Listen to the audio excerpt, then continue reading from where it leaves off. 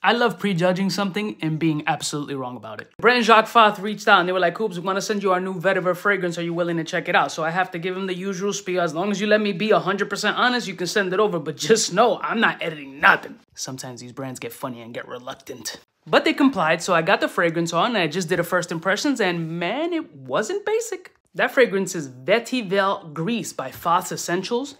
Yo, it's different.